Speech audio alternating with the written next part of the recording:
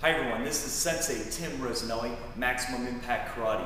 I am super excited today because I just learned how to do a super lock version of tying my belt.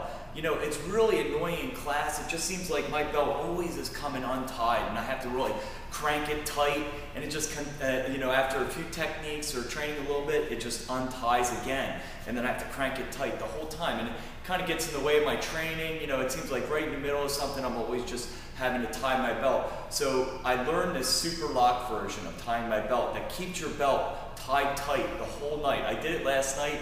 My belt lasted the whole night without trying to crank it tight. So I wanted to show all my viewers and fans out there how to tie your belt the super lock version. So here it is. You're going to just take your belt off. Okay, I'm going to do my regular style with no cross in the back. So I just kind of go over this way. I wrap it around. This way you don't have any cross in the back. Then you're just going to do the normal under and over. Okay, then I'm going to take my high tail and go under my low tail. Now this is how you lock the belt in place. Before you tighten your belt, I'm just going to take it and I'm going to loop it between the two wraps of my belt here, and then I'm going to do the same thing on this side. So I'm going to pull it out, put it between the two.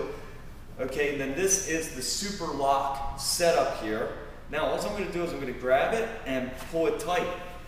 And as you can see, it has a nice little knot here, and the belt is actually being held between these two wraps around so it doesn't untie on you. Now I know this isn't the traditional method of tying the belt, but you know what? I'll tell you what, it's worth it because I don't have to worry about cranking my belt tight. I can concentrate on my techniques and my training over constantly trying to tighten the belt. So I hope everybody enjoys this. Go out and try it. If you need more information or have any questions, just leave me a comment below.